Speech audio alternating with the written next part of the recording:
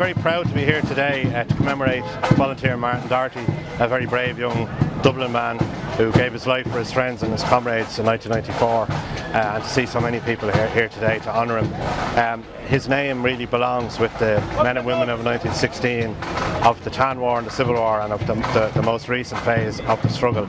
And we're here to not only to remember him, but also to rededicate ourselves to the achievement of a democratic socialist republic to which he was dedicated.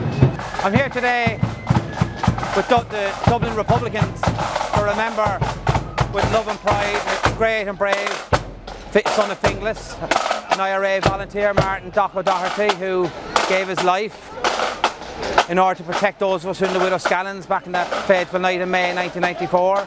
And remember that we remember him with dignity and pride. I also think it's not ironic that we remember him here today on Eddie Fullerton's anniversary, who's a Sinn Féin councillor in Donegal, who was killed just before the local elections of '91.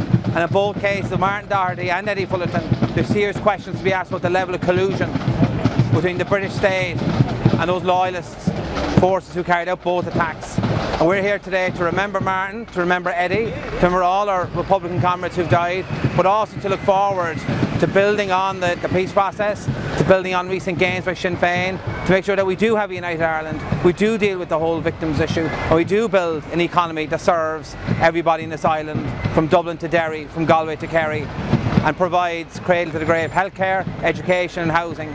We'll continue to remember our brave, proud Republican dead. We'll continue to struggle. We'll no longer be marginalised, censored or imprisoned. Those days are over, and we're going to continue to struggle for a democratic socialist republic. I remember '94 also marked the European election, when Larry O'Toole stood for election. And I remember after the Sunday, the Saturday night was the attack, which unfortunately took Martin's life. And then it was the next Saturday, I think we had a protest outside the Widow Scallans, because Republicans knew there was collusion at hand.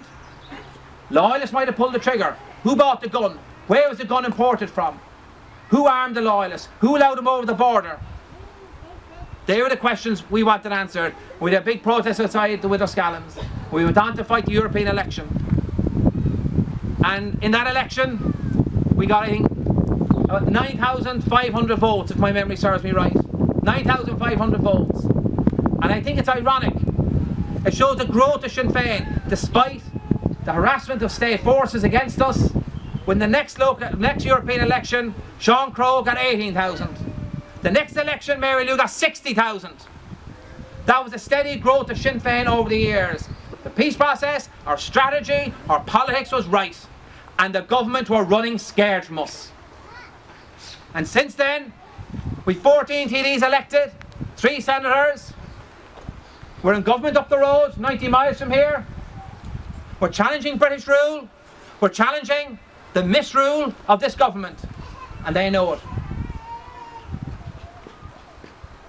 I see the Taoiseach and Taoiseach squirming in their seats when Gerry Adams and when Mary Lou McDonald gets up and questions them.